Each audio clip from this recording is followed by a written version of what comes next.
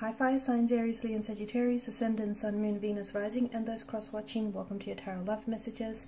Today we're going to take a look at and see what are your person's true feelings and thoughts and intentions about you and about the connection that you share, what goes through their mind when they think about you, hear your name. There's also going to be a part 2 available to this reading, and part 2 is going to be accessible via the extension link below. So just where the video, the show more section is underneath the video. For those of you interested in a personalized tarot reading with myself, please feel free to reach out and inquire. I will also be listing my email address just in that section there. Okay guys, otherwise let's go ahead, let's take a look and let's see what are your person's true thoughts, feelings and intentions. I want you to take a moment, focus on your person, your romantic energy here. Try and keep a vision or a visual of them in your mind's eye, and let's see what the cards reveal to us. So we want to know their true thoughts, true feelings.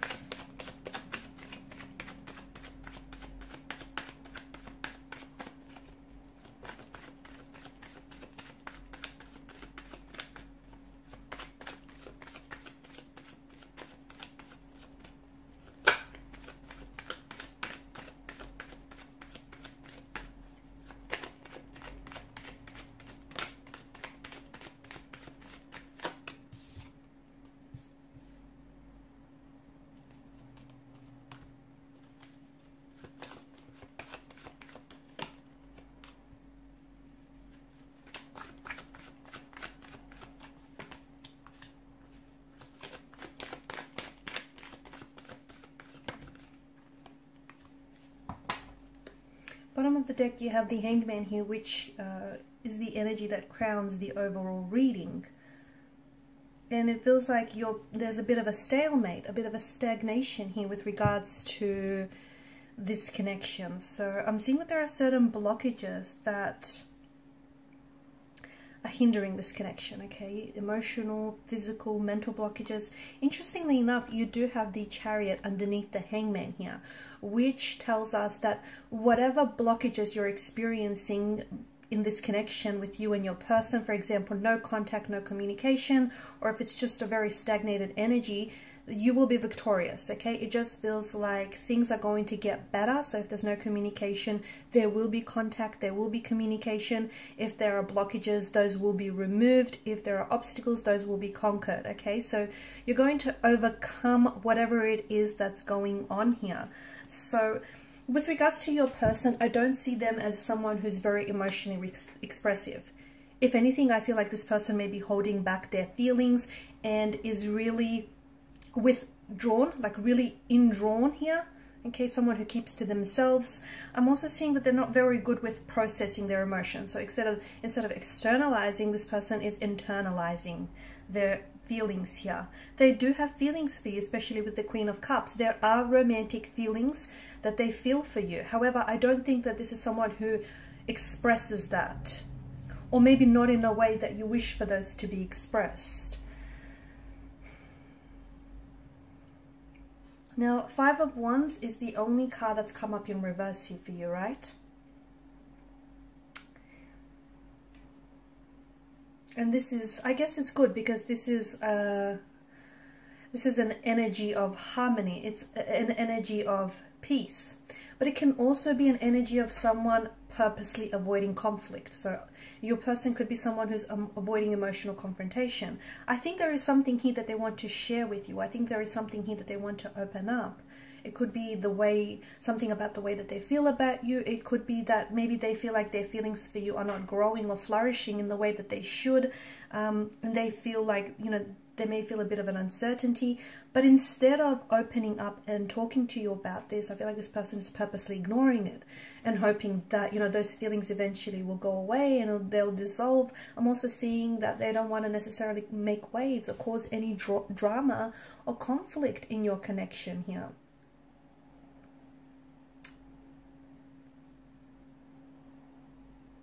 Your person could also be trying to get away with something, okay? Especially with the Five of Wands and the Two of Swords. So maybe, I think that it feels like they're not working, okay? It feels like they may have done something or said something that they're not proud of, but I don't think it's something that you know about as well. And I think this is someone who is I feel like they're trying to get away with it. Okay, they're not working through whatever that they've done or said here, but I think they're trying to pretend like it didn't happen, because they want to, it's their way of keeping the peace. It's their way of trying to avoid something here. Your person does care about you. I'm just seeing that there is some sort of, I think it's just their natural way of dealing with things, like avoiding it. There's a lot of avoidance in the energy here, and I'm also seeing that because of this avoidance, it's led to things brewing up within them, within their energy, because they don't deal with it. If this is someone who's not contacting or not initiating any communication, it makes sense, because I feel like there's something here that they want to tell you, but it just feels like they don't know how to, and this is why they've sort of withdrawn or retreated or resorted to silent treatment, because it feels like they're trying to give themselves some time and some space to figure out how to say this, or to figure out, how to tell you what's really, how to open up and tell you what's really on their mind, because it feels like it's a difficult conversation, and it feels like it has something to do with their feelings or lack of feelings. It has something to do with maybe another person involved. It has something to do with them feeling maybe like the connection is a little bit one-sided. Maybe their needs are not being met. I also feel like this person may not be entirely honest with you here. There could also be some misunderstandings that the two of you have shared recently, but this person is not wanting to clear it up. So they're just thinking that it's going to disappear, okay? That, whatever's happened here, whatever misunderstandings have occurred, that's just going to disappear. And it's not. Your person is someone who bottles up resentment and who bottles up emotions and who avoid conflicts.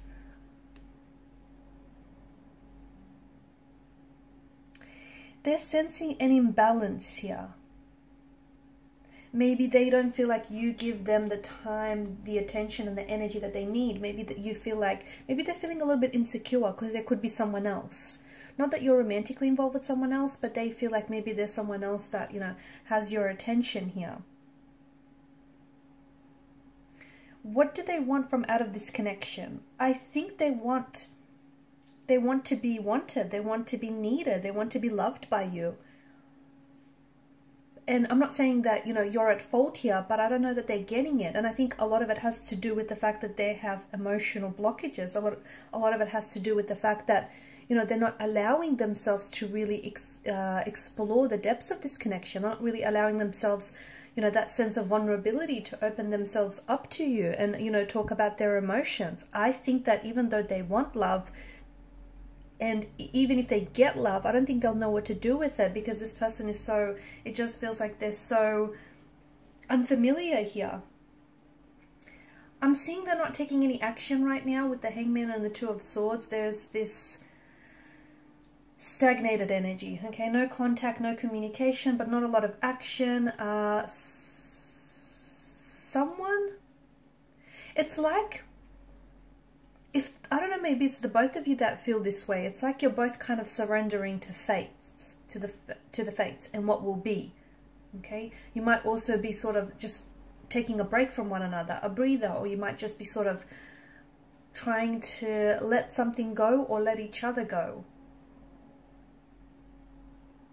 Something here is different from what they've expected. So maybe they've, this connection here is, and their feelings for you, maybe they've stagnated a little bit, and they, by now they thought that they would have fallen in love with you, or, that the relationship would have elevated. But something is different from what they've expected here.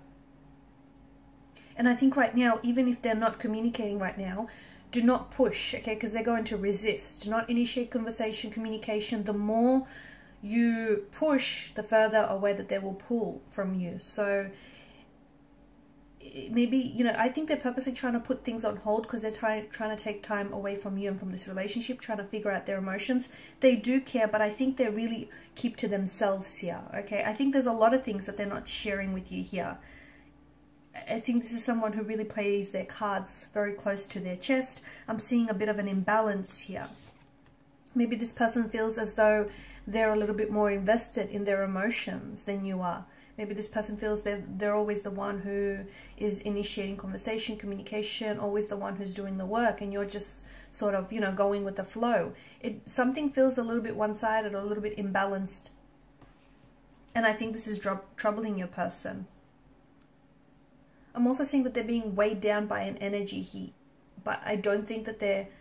It could have something... It might not have anything to do with you. It could have something to do with their career or something that's going on with their personal life. And maybe even, you know, them pulling away from you, them withdrawing might not have anything or not a whole lot to do with this relationship. But because they're not opening up, okay, and they're not telling you what's really going on, it's hard for you not to personalize this, right? All right, so in part 2 of the reading, we're just going to see, you know, exactly what will transpire. So will there be future contact? Will there be future communication? I believe so, but we'll see if we can get a time frame, when and how, or, you know, what communication might they come in with.